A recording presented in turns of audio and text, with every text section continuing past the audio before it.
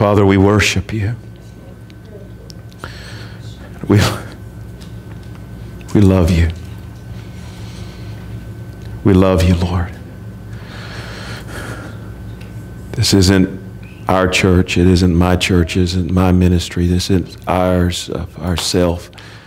This is yours. Father, as you've left the seed in the earth, you've given us this call. And we praise you and we thank you more than we ever have for Jesus Christ and for his shed blood. For everything that he's given us, it all goes back to him. Every prophecy before him and every prophecy after him, everything circumvents itself back to one truth, Jesus Christ. Jesus Christ, crucified and risen again. Everything is built upon him. All the Old Testament prophets that ever lived, every revelation of the old, every revelation of the new, everything is concealed in one man, one God-man, this man, Jesus Christ, the author of eternal life. We give you praise, Jesus. We give you praise. Thank you for eternal life. Thank you for eternal life. Thank you, Jesus. Thank you, Jesus. Thank you, Jesus. Thank you for the price that you paid. Hallelujah, Jesus.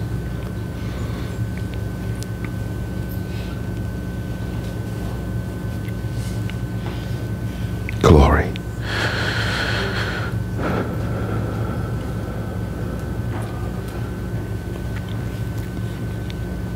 Hallelujah. Hallelujah. I'm so glad that you're here this morning to share this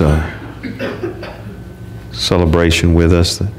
Just what celebration? His love, his goodness, his life.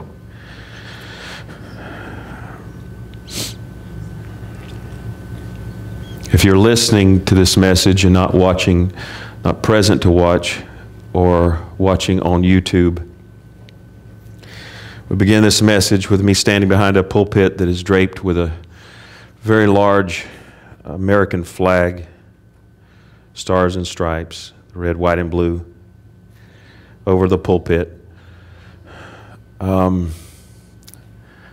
the last several weeks, this being the sixth one, we have been studying a message that we called Bayonet training. Now, it's not a militant message in the realm of physical militant.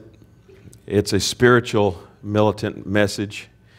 And it's a play on words, as I have said before in the past, but yet still exemplifies a message that exemplifies, coins, brings to a conciseness of what we're trying to get across. And a bayonet being, of course, an attachment sword on the end of a rifle. It speaks of not just warfare, but it speaks of close encounter of warfare.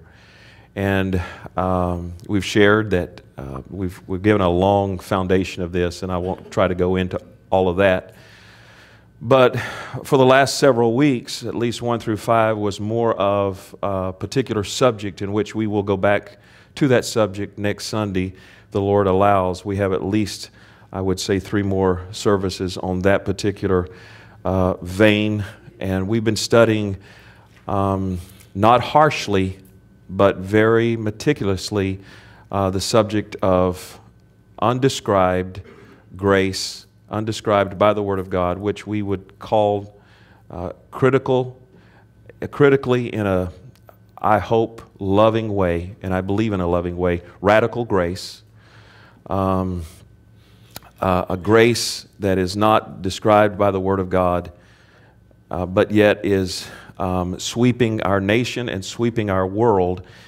and is describing to Christendom something that is very contagious, because it's radicalized by an extreme levels of truth, but it has an element of falsehood in there that can lead to, and absolutely, we're not investigating something that is very benign. We're looking at something that is malignant in the body of Christ, and it can lead to a radicalism that is so far off the Word of God that it destroys. Oddly enough, one of the people that left this church years ago told me that one of the men whom I have named in these messages and given written report of where you find his material, or where I found his material, and quoted him verbatim. The man that left said that this man, his book, and my pastor, Dave Roberson, those two books helped him more than anybody has ever helped him. And I can understand why. In fact, I had a message prepared, and it's not thrown away. In fact, it'll be up on the docket next week to show another side to what we've been teaching over the last several weeks, and show the 95% that is truth, and which draws people in, and really in certain cases can help them, but what it carries a gene of poison that eventually can totally destroy the true message of grace. Now, I said all that to say this: we're taking another vein this morning. We won't be speaking necessarily about that. What we will be speaking about is what I said from the very beginning several weeks ago, is that this message of bayonet training, and again, bayonet training meaning the fighting will get in real close to us, even within the pews, and I'm not talking about this kind of fighting, I'm talking about doctrinal arguments. But this morning we want to talk about an awareness, an absolute awareness. And I said part of this message, a big part of this message, was blowing the trumpet, bringing awareness to the body of Christ of the end time and where we're at, and an appreciation of what our stand is and what we've been called to do. What we've been called to do as a church. But I use that tongue-in-cheek, church, because we're not really a church. We are a church, but not really. We're really here to train. This can have a horrible connotation nowadays, but we're here to train radicals, spiritual men and women who really want to go somewhere in Christ. Kirsten walked out of the Wednesday night service, and I could feel that we had gotten the message across, and she said, "Pastor, thanks for training us to be Navy SEALs in the Spirit." And I said, "Well, thank you. I appreciate the compliment." Because what we're here for is to teach people how to, in fact, the Wednesday before was how to get tough. And then the last Wednesday was how to get tough and stay tough. I don't know what this Wednesday is going to be. It's going to be like get tough, stay tough, and get tougher. Most of the church, maybe I shouldn't stereotype too far, a lot of the church is so coddled. Honey, are you okay? Baby, is that all right? Did you get offended? That there is no spiritual strength, manhood or womanhood in the spirit. Nowhere near ready to face tribulation. Nowhere near. Because there's so much argumentative spirits, so many voices of opinion that need to be made when people do not know their Bible. Listen, people, me and Homer, I hope he gets on it tonight. He's going to be ministering. I don't know what he's going to be ministering on tonight. But folks, don't take my word for it. Please go home and read this as much as you can. This is what makes you strong.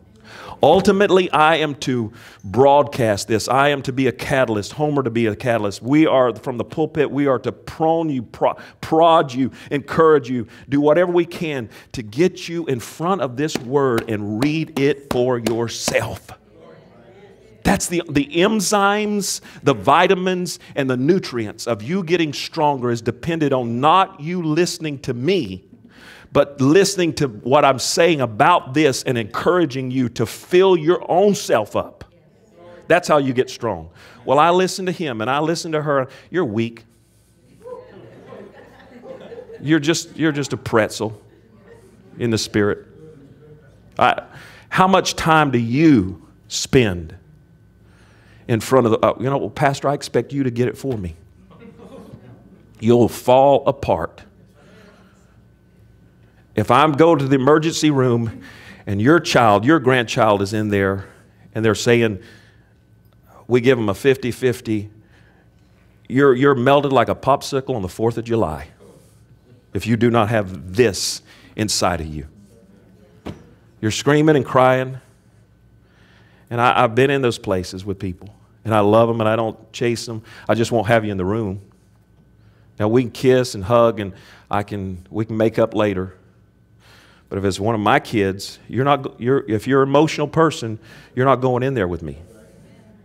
I'll apologize to you later for being rude, but I'll be rude for the moment and say, you know what, we can't have that emotion. Oh, Jesus, please.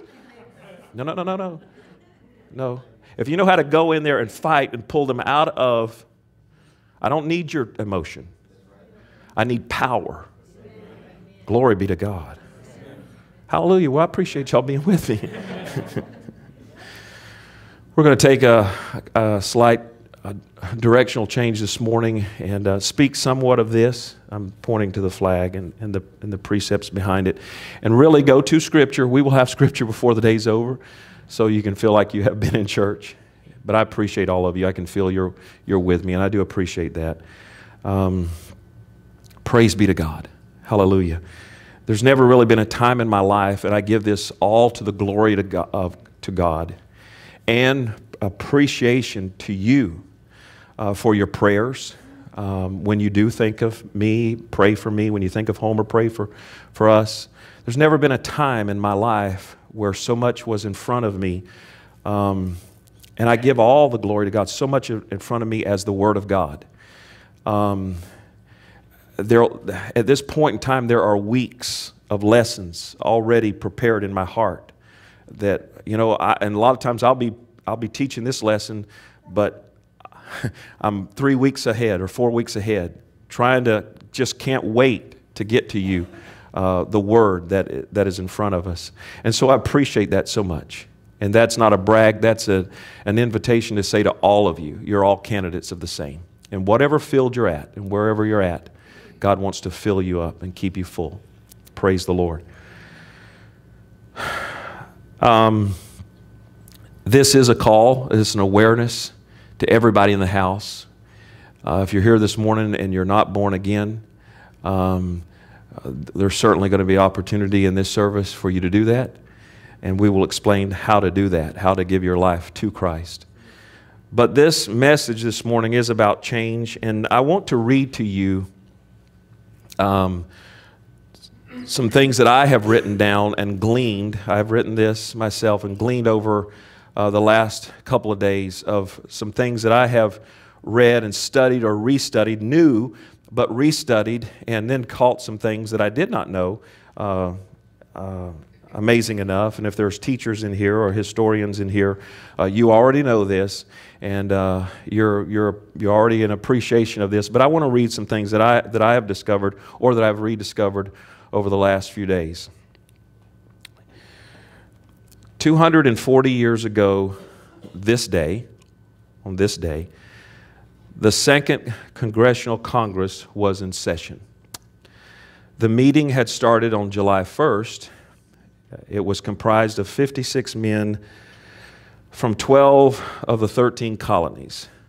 They met in Philadelphia, Pennsylvania to discuss the tyranny of King George III. This tyranny had reached incredible levels with significant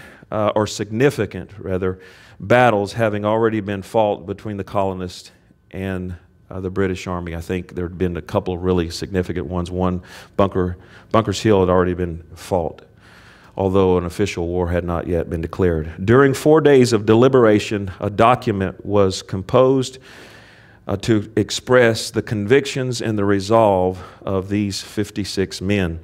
The primary composer of this document was a young man of just 33 years of age, Thomas Jefferson. The document came to be known as the Declaration of Independence. This document was not signed on July 4th, but rather ratified by the attending delegates. The actual signing did not take place by most of the delegates until August 2nd. I believe that the Declaration, this is my personal conviction, is a document that was inspired by Almighty God, not on the level of the eternal Word of God, but to the building of the fabric of what makes up our foundation as the United States. It is one of the chronicles that make up what could be called or termed the Bible of the United States, along with the Constitution and the Bill of Rights. When these 56 men did sign this document, some at different times, to them it was a pledge of their life. These were distinguished men, some of wealth, some who would later become actual presidents of the United States. Signing this document would mean their death warrant if they were to lose. The Declaration of Independence was not the end of the war with England. It did not signify a total independence from this perspective. No war had already been fought and won.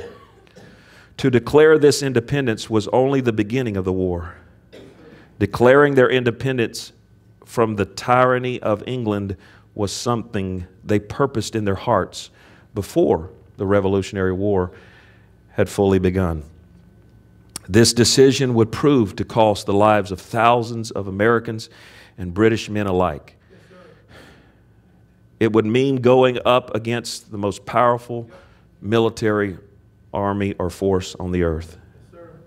To me, perhaps the most inspiring line of the entire document, at least co-equal with the one that said all men are created equal, is the closing statement of the document.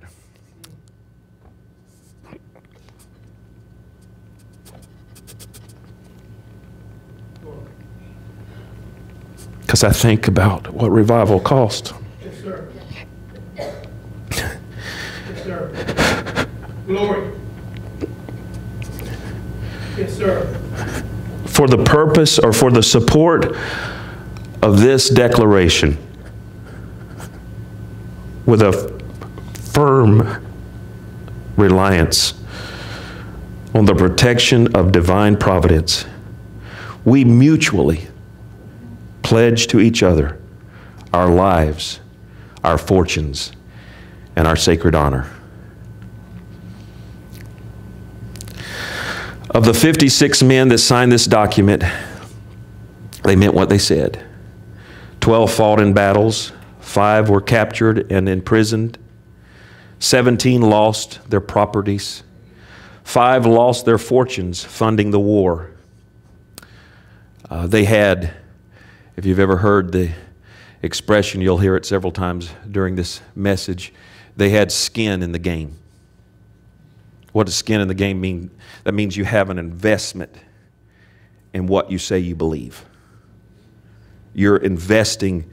These men put their fortunes, their names, and their lives into what they believed. They put it. They totally sold out to it. Tomorrow's July 4th, you know that. Happy birthday, Davy, tomorrow. Davy's a firecracker baby. She really is, right, Watson? She sure is, he said, Papa. I want to say this. I'll digress for just a moment. I would highly recommend, you've heard me say this before, and you know my stand on, movies and different things, and I'm very intolerant to severe language and especially sexual things and those kinds of things. I do go to movies, but I watch which ones we go to. But these are old movies. I would highly suggest that you and your children that come of age, who have grown to a maturity, who can differentiate and process. They've got to the place where they can process. I would highly recommend that you watch, and at different times in your life, repeatedly through the years, watch 2 movies at least, and there may be a number of ones. One is Schindler's List. Very, it's a very hard movie to watch. A lot of F words, a lot of cursing God, but I would highly recommend it. Highly recommend it. I would highly recommend that you have your children when they become young adults, when they can process these things. Watch this. It is the story of a man who, it's a real life story of a man who in Poland did as much as he could to save the Holocaust victims and those that were being exterminated on a continual basis. And I would also recommend, I would highly recommend Saving Private Ryan.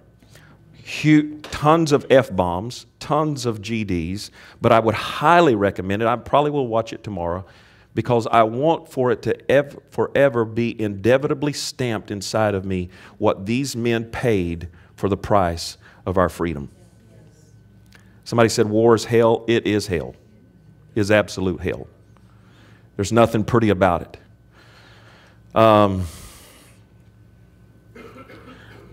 Schindler's List. Now I have toured. I have a book in that room. I have a bunch of pictures in it. It's a historical book, but the pictures and my personal photographs of me standing in places. I have toured Auschwitz. Auschwitz I and Auschwitz II. It's actually Auschwitz, and then some people just call it all Auschwitz. It's Auschwitz I, Auschwitz II. Auschwitz I is the original Auschwitz, and then Birkenau is just 15, 20 miles. I can't remember how far down the road. I walked into those places prepared, I thought, but unprepared. As I toured those places and watched what Hitler, the atrocities that he had committed on mankind. When you walk into Auschwitz, you walk into this gate that has an iron rail above it, and it says, not in English, but in it's probably German, work sets one free.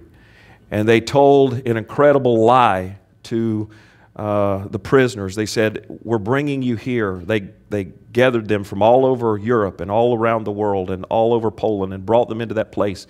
It's a huge camp.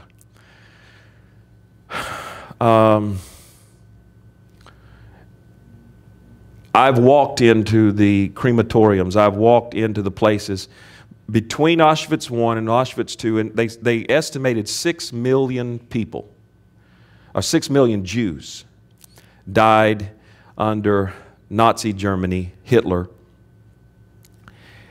2.4 to 4 million of them died in those two camps. And in other words, I walked into the places.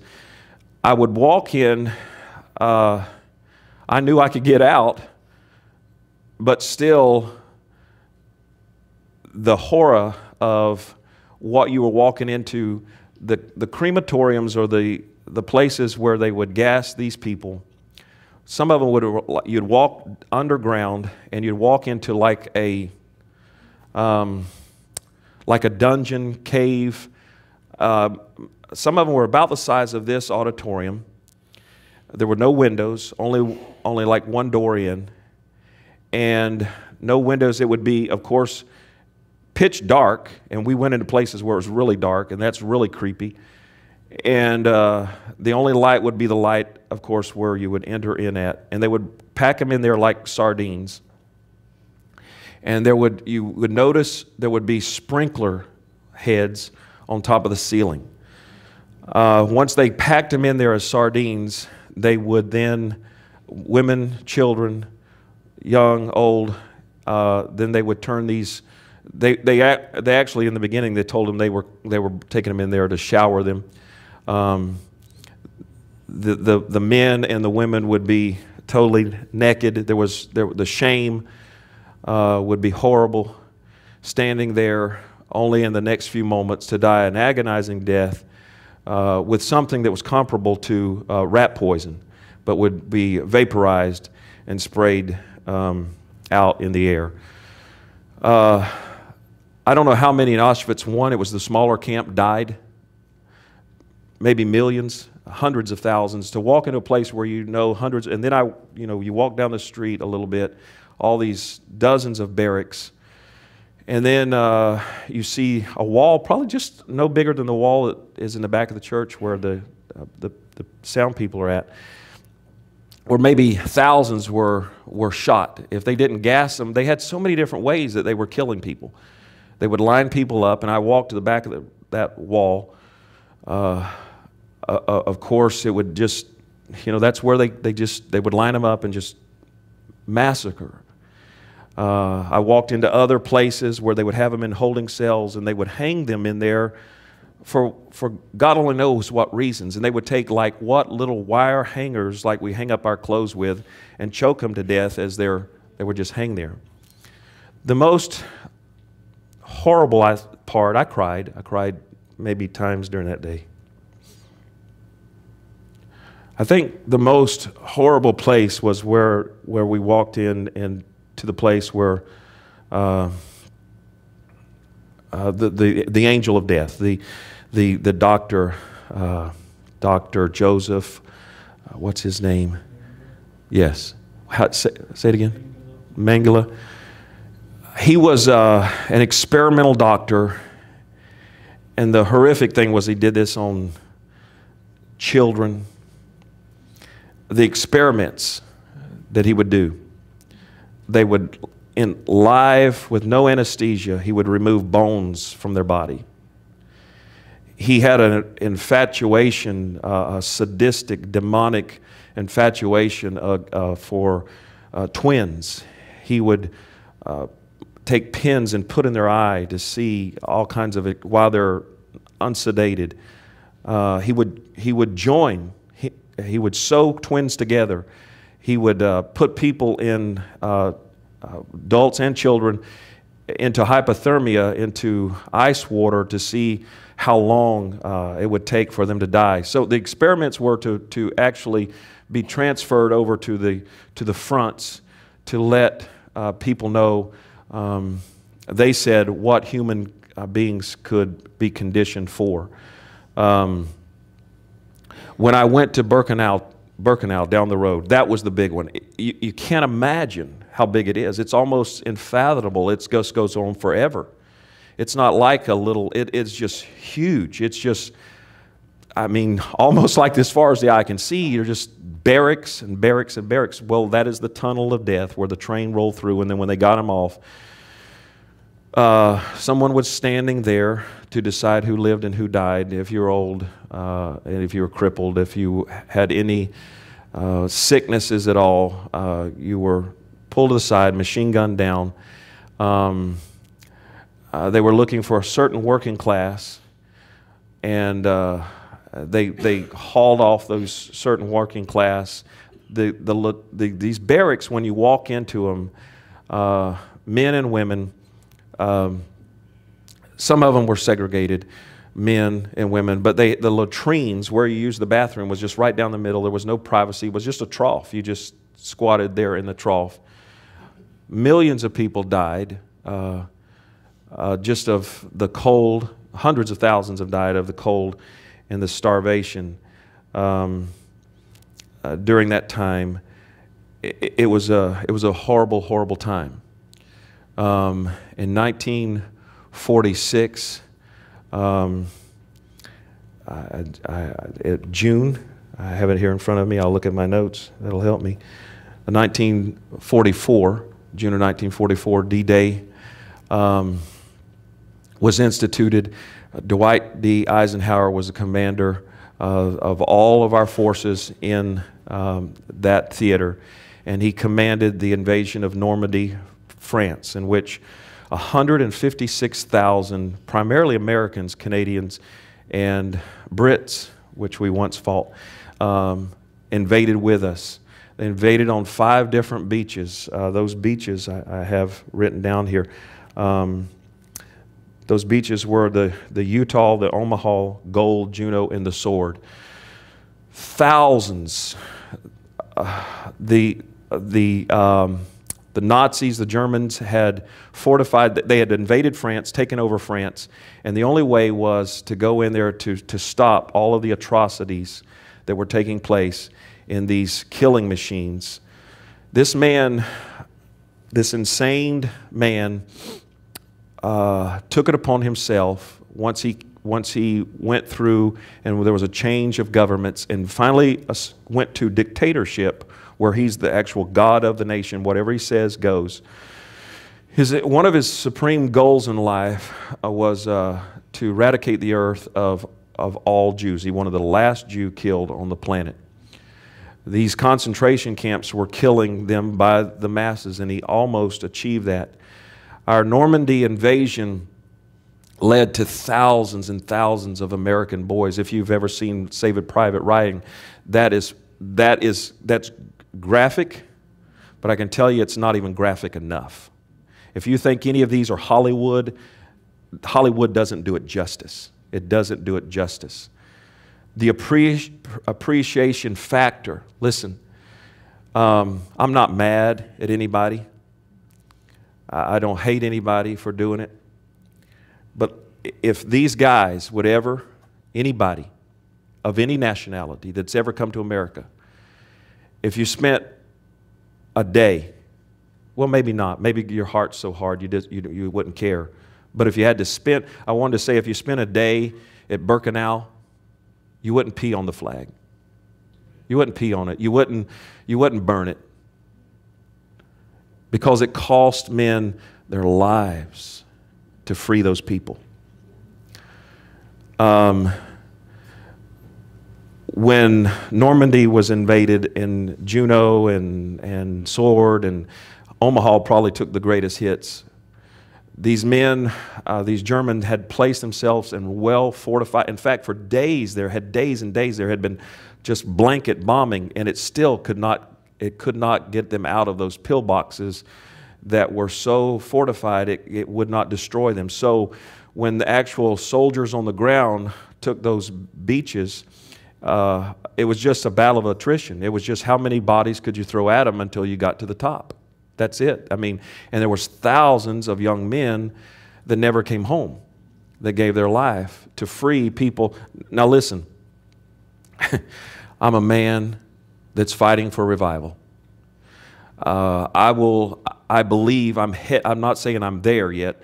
I'm saying I'm giving my life to the point that I believe that one day, if I had to, there'd be a grace on me to give myself in martyrdom for the name of Jesus. But in also retrospect of that, I will say this. Having toured those atrocities and looked at them face to face, if a country or a madman breached our military and came to the shores of America, I would stand along with our military and fight like a madman. You would see a preacher. Rambo would be a sissy. Would you bear arms? I would proudly, before Almighty God, bear arms and fight until they killed me. I would fight.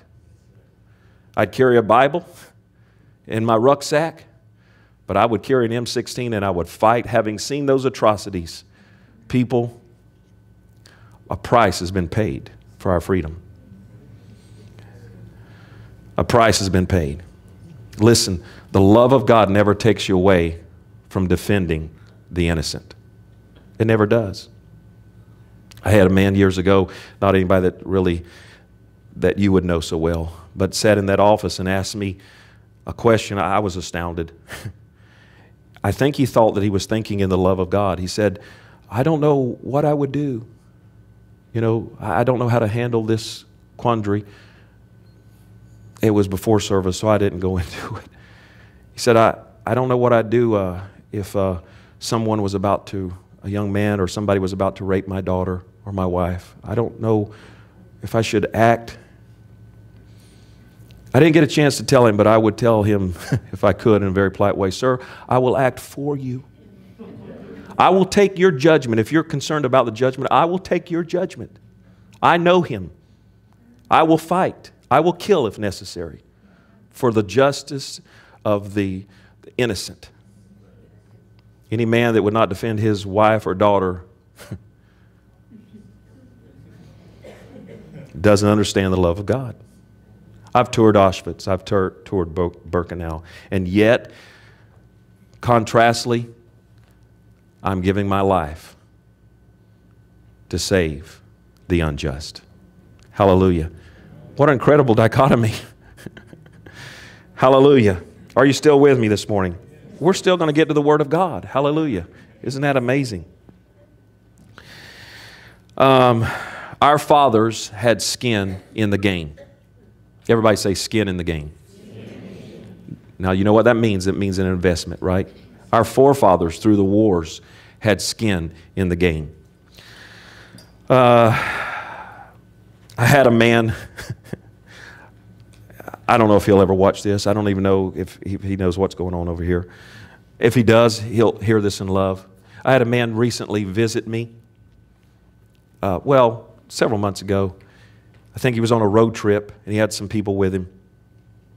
He had rode his bike over, his motorcycle over, and he wanted to pray. You know, it was impromptu. I didn't know it. He wanted to. He was some.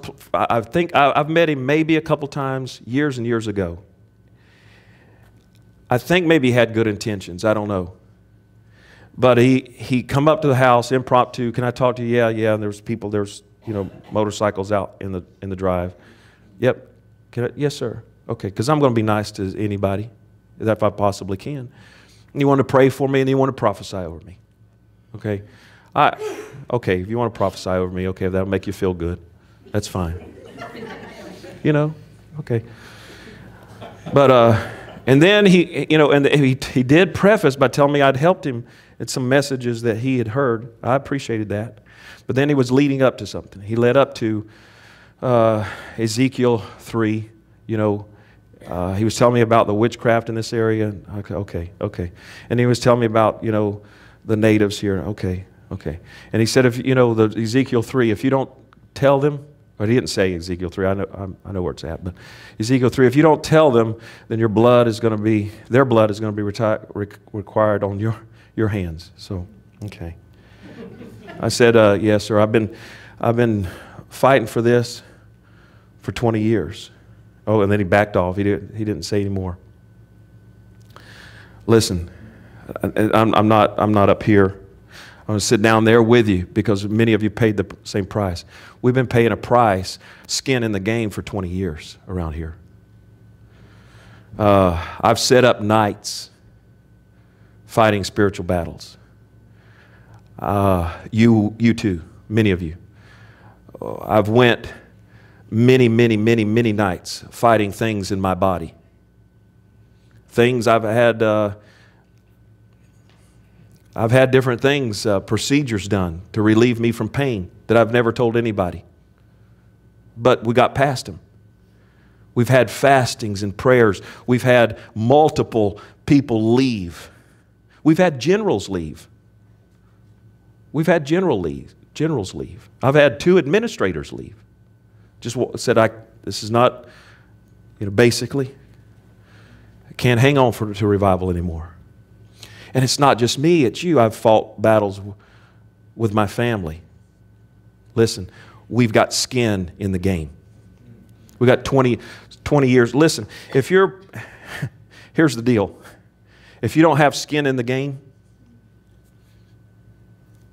Pastor, you're going to be nice, right? Yes, I am. Now, I'll sit out in front. There's a pasture down there. It's past Jefferson, past New Market, past whatever that last road is. Madison? Okay, it's past Madison. There's a pasture down there, and there's a, I'll say it nice. There's a donkey down there, okay? There's another word for it. There's a donkey down there, and there's several of them. There used to be. Now I don't hear him so much. And you know what? Amazing enough, here in Southwest Florida, if you ride by these pastures and you see all these donkeys, you know what they're for? A lot of you do. They're to defend against the coyotes. All the ranchers nowadays are buying them, and they find that these short little donkeys are extremely aggressive. And the invasion, and we have a lot of coyotes. We have panthers that have been so protected now they're escalated. These predator animals that'll come in and eat the newborn calves. They have found that these donkeys will fight them, and they will fend them off when they come into their proximity. True to form, I actually sat one night and heard a fight between, it was a pack of coyotes, and I know the difference, country boy, I know the difference between coyotes and dogs. It was a pack of coyotes in that pasture, and I could hear that donkey fighting them, braying. Boy, he was braying like, and they were, and he was braying, and he was fighting back and forth. And those donkeys will run them off. They're amazing. They're pretty amazing. And I used to sit, and I hadn't heard him recently. I hope he's still down there. I hope he's okay. Early morning, I would sit at, sometimes the fog would just be coming up, and I love the early morning, the sun coming up. And I'd hear that donkey, not fighting those predators, but I'd hear him bray. Wish I could do it. Man, he was loud. I'd say, Candy, listen, we'd laugh. He'd just be braying. Listen, if you don't have skin in the game, your prophecy to me, that donkey braying, now I could use another word, but that donkey braying means more to me than your prophecy to me about what I need to do for Immokalee.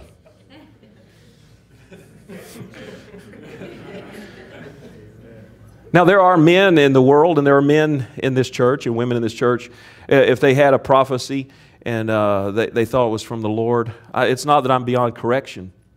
I just don't receive correction from anybody that doesn't have skin in the game. I don't, because they're not qualified. We need skin in the game. Everybody say skin in the game. Hallelujah! Glory be to God. Well, true to form, we are going to get in the Word for all you religious people. No, I just said something about how powerful the Word is. I mean that. Luke chapter 14. Hallelujah. Are you having a good time?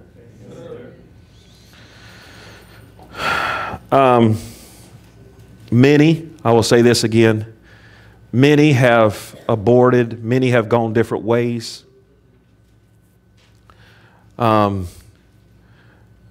Some because revival hadn't started yet. A lot of times it's an attitude of, when are we going to have revival? How many have ever felt that way? I know I have. When are we going to have revival? When's this all going to start? I've put my time in. I will say this, just as an example of the natural to the spiritual. To the men that died in the battles on the beaches of Normandy, they did not know that anyone had ever reached the summit. They didn't know it. The ones that were laying face down dead in the sand or floating in the ocean had no idea that the objective had been achieved. Many of the ones who took the summit later were killed in the invasion and never knew that Germany finally surrendered in the war, and the war was won. These men were taught to do what? To fight with one objective. The objective was to win at any cost. Now let's look at a portrait of revival. Let's just look at chapter 14. I'll try to read kind of quickly because I'd like to cover most, if not all, of this chapter. And it came to pass, verse 1, he, that's Christ, went into the house of one of the chief Pharisees to eat bread on the Sabbath day. And they watched him. And behold, there was a certain man before him which had the dropsy. And Jesus answering spake unto the lawyers and Pharisees, saying, Is it lawful to heal on the Sabbath day? They held their peace. And he took him and healed him and let him go, and answered them, saying, Which of you shall have an ass or an ox fallen into the pit, and will not straightway pull him out on the Sabbath day? And they could not answer him again to these things. And he put forth a parable to those that were bidden, when he marked how they chose out the chief rooms, saying unto them, When thou art bidden of any man to a wedding, sit not down in the highest room, lest a more honorable man than thou be bidden of him. And he that bade thee and him come and say to thee, Give this man place, and thou begin with shame to take the lowest room. But when thou art bidden, go and sit down in the lowest room, that when he that bade thee cometh, he may say unto thee, Friend, go up higher. Then shalt thou have worship in the presence of them which sit at meat with thee. For whosoever shall exalt himself shall be abased, and he that humbleth himself shall be exalted. Then said he unto him that bade him, that is the host, When thou makest a dinner or supper, call not thy friends, or thy kinsmen, nor thy thy brethren, neither kinsmen, nor thy rich neighbors, lest they also bid thee again, and a recompense be made thee. But when thou makest a feast, and call this. Now this is the call to revival, and this is the heart of Christ, although in just a moment he's going to call others first that does not fit necessarily this category, but will distinguish those. But when thou makest a feast, call the poor, the maimed, the lame, the blind, and thou shalt be blessed, for they cannot recompense thee, for thou shalt be recompensed at the direction, or at the resurrection of the just. Now, why would you call a supper and call the blind, the maimed, the halt, all these? What is the supper for them? Is it just to feed them? No. Spiritually speaking, it's this. This is our call to revival. And this is ultimately what we'll read in a moment, skin in the game. This is a commitment to do what we're called to do. It is to call them in to say a supper is being fed. Not the supper at the marriage supper of the Lamb, but he said this. He gave this parable and exemplifies this parable in just a moment.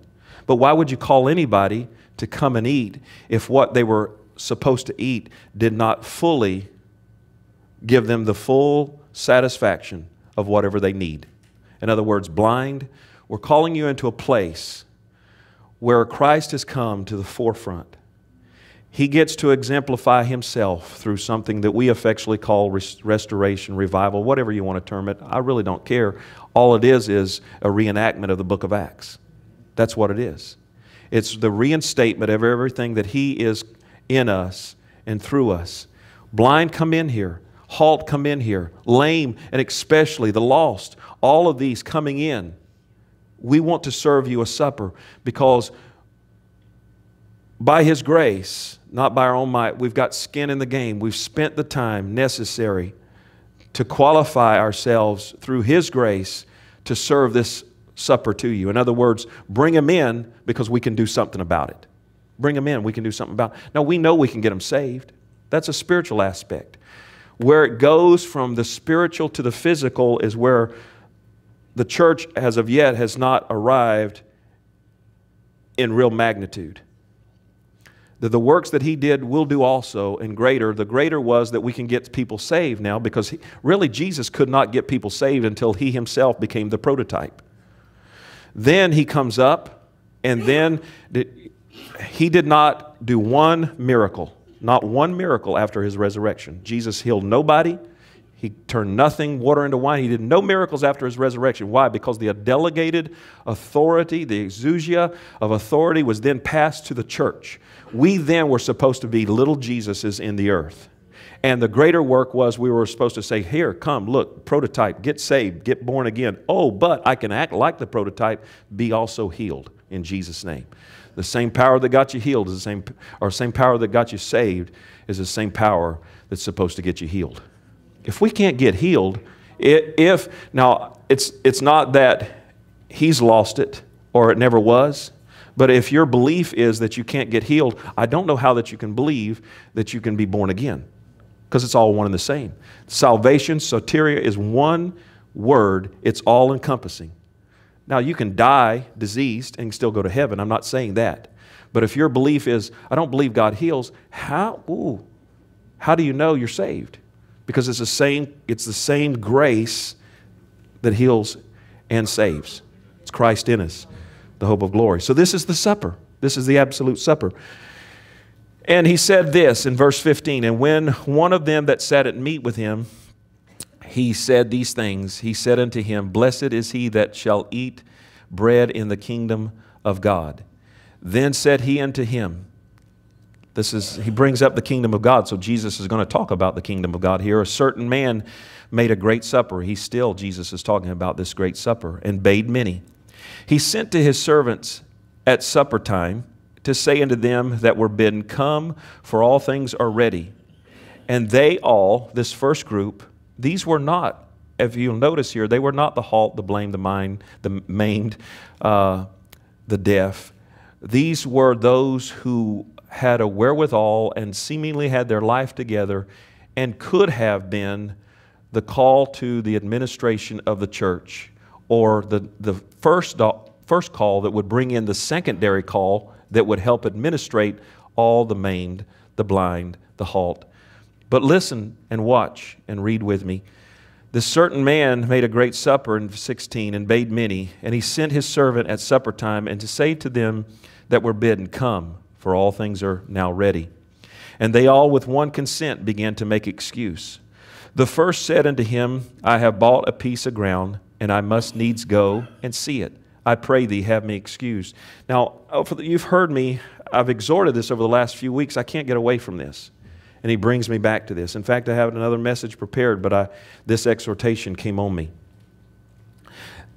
This man goes out, and he's going to solicit the workers for this supper that is about to take place. And this first one says unto him, the first one says, I have bought a piece of ground. I must needs go and see it. I pray thee, have me excused. And another said, I have bought 5 yoke of oxen.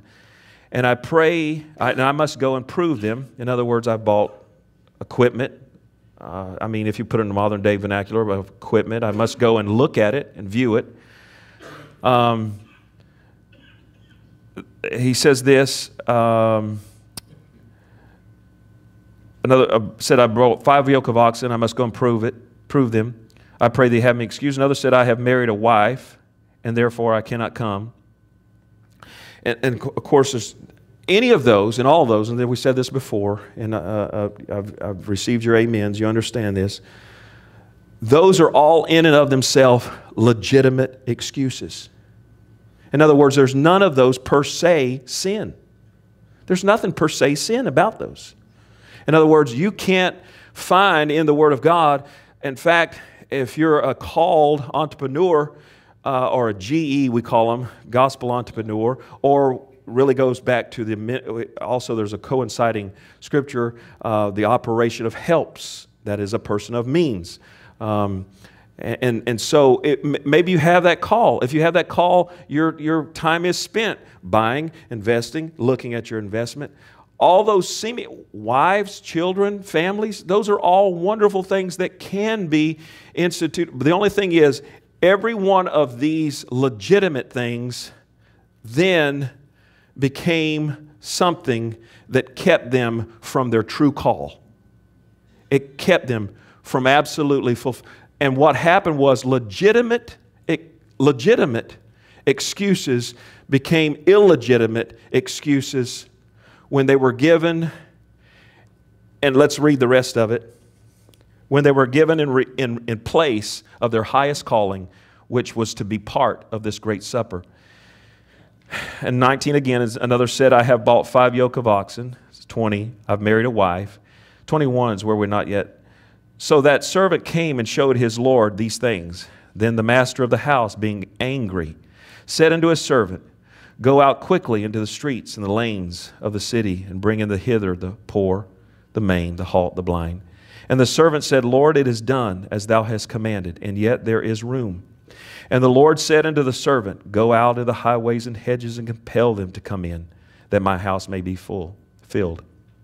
For I say unto you that none of those men which were bidden shall taste of my supper. And there went a great multitude with him, and he turned and said," now he's turning, they're going with him, but he's turning, he's like, here's an exclamation point. I have not finished my subject. I've got to tell you everything that I've said hitherto. Also, it brings me to this point. I want to tell you this point. If any man come to me and hate not his father and mother and wife and children and brethren and sisters, yea, and his own life also, he cannot be my disciplined follower, my disciple.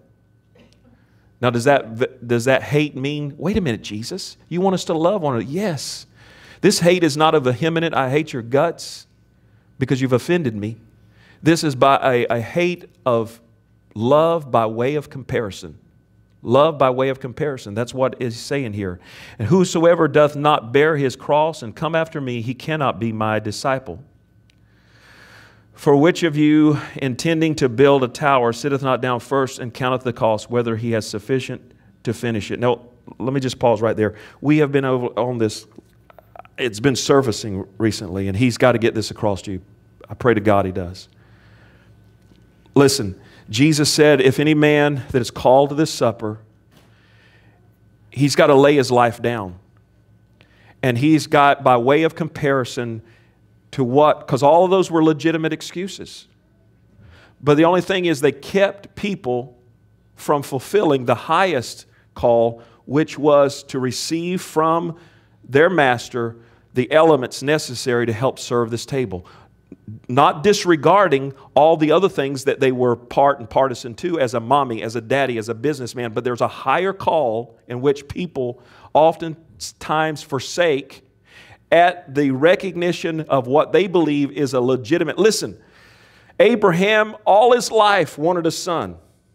God came to him and said, I'm going to give you a son. A real son that comes from you and Sarah. You guys, God, I want a son. Change your name to Abraham instead of Abram. Change it. Confess it. Look at the stars. Get a visualization of it. Isaac's coming. God promised it. He didn't.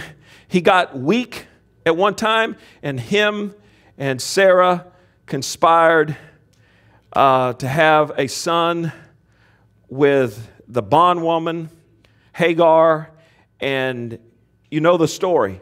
So he prematurely tried to force the promise of God. Ishmael was born. Ishmael has always been a prototype of the flesh throughout the Old Testament and even in Galatians. Ishmael is the flesh. It is what is born of the flesh. It is what propagated of the flesh. Isaac has always been a prototype of finally Abraham hung in there after Ishmael was born. And folks, Ishmael, the sons of Ishmael are where a lot of the terrorism is happening today. Okay? That was a bad mistake. Abraham, don't do it. Don't go in that tent. Don't do it. We're going to have terrorists. But he did. That was flesh. But yet God had promised him, he had promised him something of the Spirit. He promised him Isaac. Isaac was finally born. And then Isaac was raised up, and you remember the message, Isaac became a young man. And after the promise came, then God tells him, go sacrifice the promise. What? Take the promise that I gave you and take it up there and kill it. What? Why, God? Well, all of it's a strong message of Christ. But the present tense message to Abraham was this: Abraham, not even a promise that I've ever given you ever should become your God. Nothing even of the Spirit that has ever been given to you do you put before me. Abraham, do you love Isaac more than me? He took him up to Mount Moriah, and he's about to come down with the knife, and God says, I see your heart. You love me more. I'm still your God. More than the son that you always wanted, you get to keep him. Listen, I am convinced from us all, many Isaacs, things of spirit that have been given to us, can become flesh. Isaacs can become flesh. Isaacs can become Ishmaels. In other words, if God gives you, well, God gave me this home. Yes. God gave me this business. Yes. God gave me this. Yes. But when you begin to associate with it, God gave me these children. Yes. But when you begin to do for them and go with them and do this and that, and they become a place to you where it takes away from the intimacy and the time that He's asking you to go to this Word and spend time in it, wherever that is at, however you're called. You're not called to do what I'm called to do. You can't spend the hours, but He wants your intimacy. He wants skin in the game. And you can say, well, He gave me these children. He did. But they can become Ishmaels. They won't be Ishmaels, but they'll be Ishmaels to you. He gave me this business. I know, but you're spending the amount of time in it. He gave me this. Yes, He did. He gave me this pastime. Yes, He did. He'll give people pastimes. He gave me this boat. Yes, but it became a god to you. He gave me this business. Yes, but it became a god to you. Spirit can become flesh. The thing that you called into existence. These are my children, and God gave them, yes, and they are your Ishmaels. You're living for them. He said right here in Luke 14, every man must, by way of comparison, love me more. Abraham, do you love me more? Kill Isaac. God, I confessed for him for 50 years. I know, go kill him. You mean the thing that you gave me? Yeah, because I want to make sure that you always know that you love me more than anything I've ever given you. You got to have skin in the game. Hallelujah. If any man come after me and hate not his father, his mother, his wife, his children, his brethren, his sisters, yet his own life also, he cannot be my disciple. Whosoever doth not bear his cross and come after me, he cannot be my disciple. For which of you intending to build a tower sitteth not down first and counteth the cost, whether he has sufficient to finish it? Lest happily after he hath laid the foundation, and he is not able, in essence, and is not able to finish it, all that behold began to mock him, saying, this man began to build and was not able to finish. Same subject. Or what king goeth to make war? In other words, if you love him, then these things either will be granted to you, the wisdom, the building material, all the necessities to finish your life with prosperity and with a prosperity towards those things that you continually keep in front of him. In other words, if you love your children, don't love them more than Christ. I, in a good sense, I say this. I worship my children. I love them in that sense. I think you understand my vernacular. I love my wife beyond comparison. But I keep, to the best of my ability, God first. Why? Because I love Him. And then the other thing, too, I want this ironclad guarantee. I don't want anything in my life to become an Ishmael. Do you understand that? What king goeth to make war against another king sitteth not down first and consulteth whether he is able with 10,000 to meet him that cometh against him with 20,000? Or else, while the other is yet a great while off, he sendeth ambassadors, and desired conditions of peace. So likewise, whosoever he be that forsaketh not all that he hath, he cannot be my disciple. Salt is good. We'll finish the chapter. But if salt is lost its savor, wherewith shall it be seasoned? It is neither fit for the land nor for the dunghill, but men cast it out, and he that hath ears, let him hear. Amen. Praise the Lord.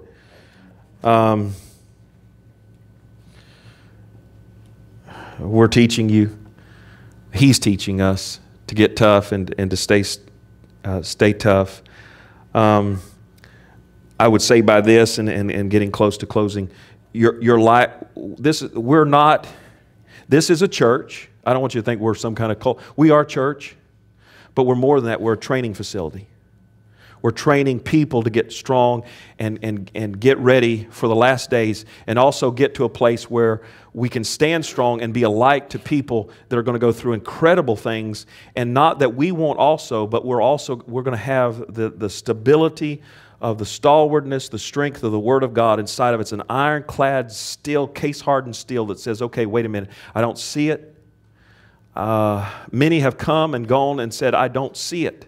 I haven't seen it yet. Listen, the case in point is this. The point in case is this. The people that fought on the battles of the Revolutionary War or in World War II, these were incredibly characterized men. They became characterized men because they were fought to go in there and fight at any cost. One of my favorite guys that ever came here was Jacob Easterly. I love that old guy. He's just a wonderful guy. And I had some multiple conversations with him. And just a man of extreme love and character. I don't know how many of you remember Jacob. He'd come in here. He's always flirting with the girls. You know, he was always telling them, "You're my favorite. You're my favorite." Candy thought she was his favorite, and she thought that they had something going for years. And then she one day heard him tell another lady that same thing, and it was just man way up in his years. And he just loved God, and I'd hear him talk about, and I'd hear him tell stories, and I'd listen. He said that he would be in those foxholes, dug in Germany, and he would be fighting, and the firefights that they would have, an explosion would take place right there. And he talked about how that he got prayed back by the women that were praying in intercession there, just off from LaBelle, and he said that there were times that a man would die, would be killed instantly on his right and right there on his left, and he would be in this fight. And I don't know, Jacob very, very possibly had to take other lives, but he said men would die right there, and they would die right there, and he would be saved alive. He would absolutely be saved alive, and he gave all the credit to the intercessors. Well, these were men of character. They put skin in the game. They invested something. Listen, just because we haven't seen it doesn't mean it's not going to happen. But listen, even if it doesn't happen in my lifetime, if I'm here for no other reason to save the posterity of the integrity of the foundation of the founding fathers of this word, which is the Word of God, if I'm here to save that with others and conceal it, listen, there's a place in the Old Testament where they found the Word once again. It was concealed in a wall.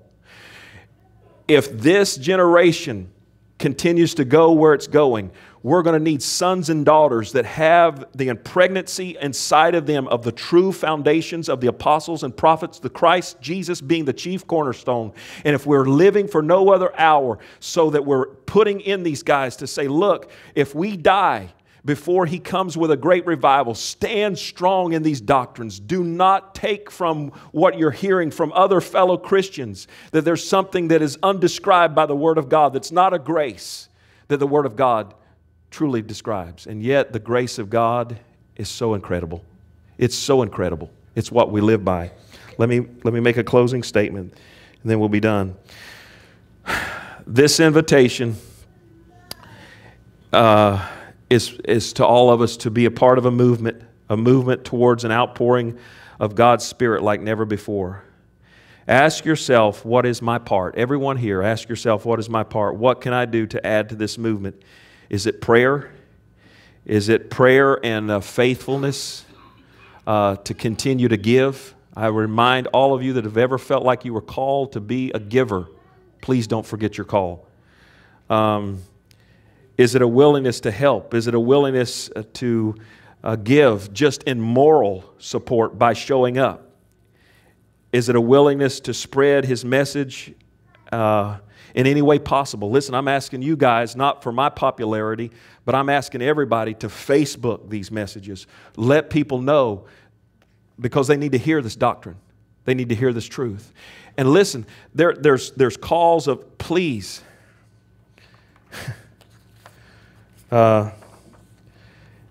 Intercessors, we need you like never before. We need you like never before. Givers, we need you like never before. Man your stations, man your battle stations. Those that will show up just for, listen, I can tell you of truth.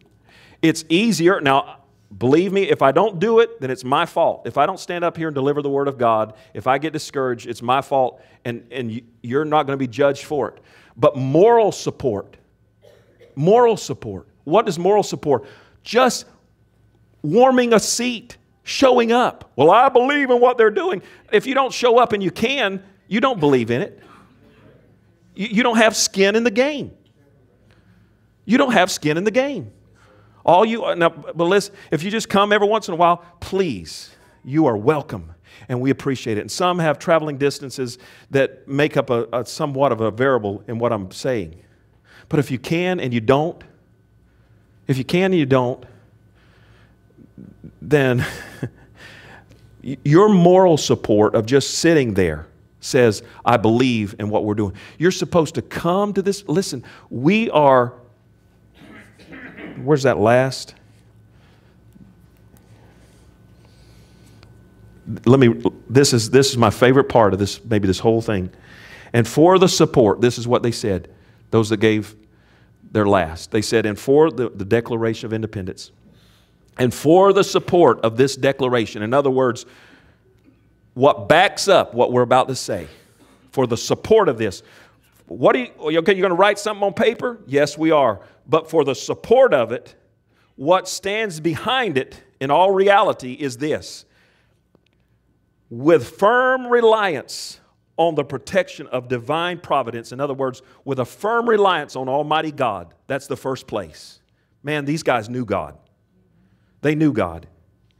We mutually pledge, all 56 of them for 4 days deliberated. And some of them were like, should we stay loyalist or should we rebel? They finally decided there's no way that we can stay under this tyranny. We've got to go forward. They finally decided that. They pulled the trigger on it on July 4th, tomorrow, 240 years ago, that day, they finally ratified it and said yes. They didn't sign it because they couldn't. They had to copy it and do different things. But they said this, we say this to all Americans, all colonists, and let this message go to King George. For the support of what we're about to say, we mutually pledge to each other our lives, our fortunes, and our sacred reputations, our sacred honor. We give it all. Hallelujah. Folks, if there's ever been a time, intercessors, stay faithful. Love your families. Men and women, stay faithful. Be good businessmen. Be good, do all this. But listen, ask yourself, has anything that you have become what you feel is a legitimate excuse? What's wrong with getting married? What's wrong with raising a family? What's wrong with buying a piece of property? Jesus basically said these things were condemned because they became an excuse not to go in and be part and partisan to serving up spiritually this table to the world. And that's where they became unjustified. Folks, I believe that through the grace of God, not only you, but myself and all of us will go forward, put skin in the game, and continue to be part of what He's called us to do with no excuses. Amen? Amen. Hallelujah. God bless you this morning. Praise the name of the Lord. Would you please stand with me this morning?